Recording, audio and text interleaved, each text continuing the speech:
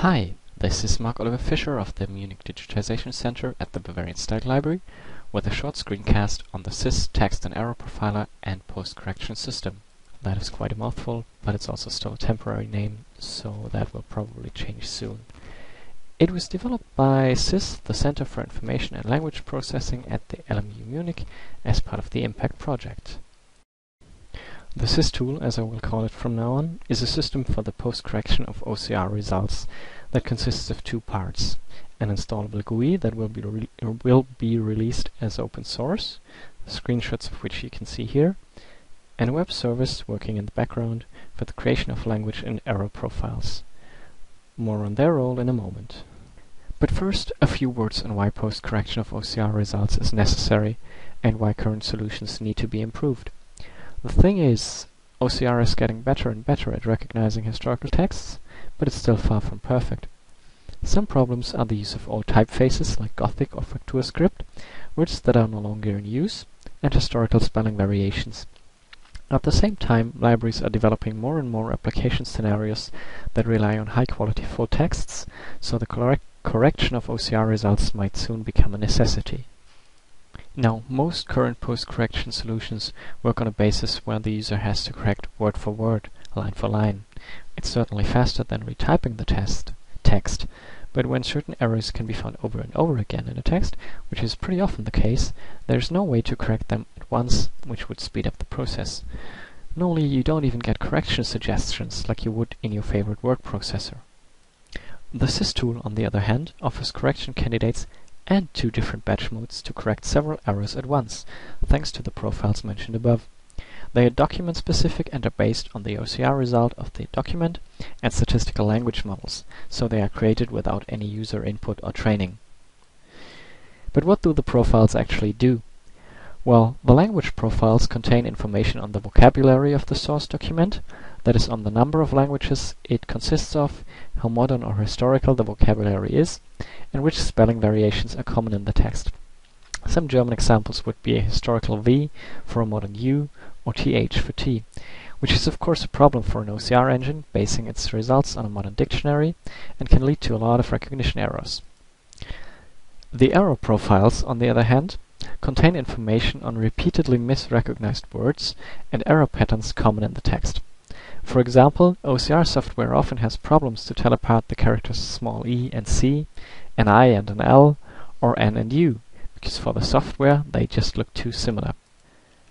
Based on these profiles, the tool marks potentially misrecognized words and gives correction candidates on a word-for-word basis. You can see here the word Geschäfte, that is business, was recognized by the OCR with a C instead of the first E. Just as in a word processor, the red line shows that this is probably not correct, and a red click provides you with a list of correction candidates, of which one is the correct word, so you can quickly correct that. But that is still on a word-for-word basis. The real power of the tool lies in the two batch modes. The first batch mode allows correcting the most frequently misrecognized words of a given text. So what you get is a list with all the words the profiler thinks weren't recognized correctly by the OCR, sorted by frequency. Here you can see one of those errors. The word Frankreich, that is German for France, was recognized by the OCR with a Z at the beginning as Frankreich. In the batch mode, all occurrences of that word are listed together with the context, that is the words before and after, and a correction candidate, which is the correct one here, as you can see. Once you made sure that the profiler's result is correct, all you have to do is select all, correct, and that way all occurrences of Frankreich are corrected throughout the whole text with just 2 mouse clicks. You can also see in this example that the correction candidate Frankreich is spelled with a CK. This is a historical spelling variation. In modern German you would spell it with a K only. That was correctly recognized by the CIS tool. The second, and in my opinion even more powerful batch mode, is one that allows correcting not on the basis of a given word, but of a particular recognition error.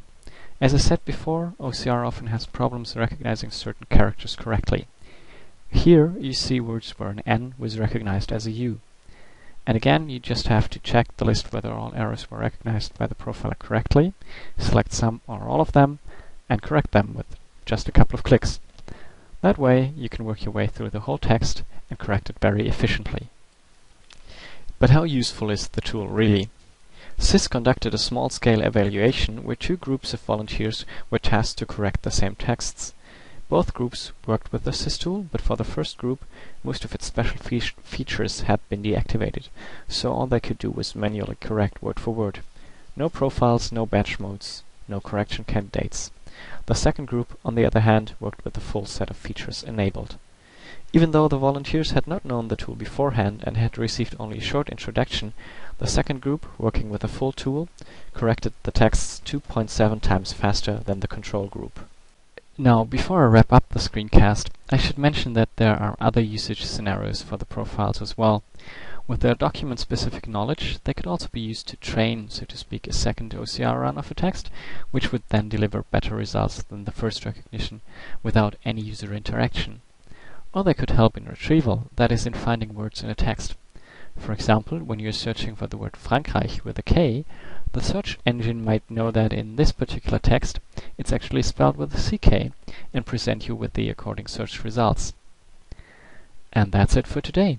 If you want to learn more on the CIS text and error profiler and post-correction system, or on the Impact Project and Center of Competence in general, please visit us at digitisation.eu. Thanks for watching. Goodbye.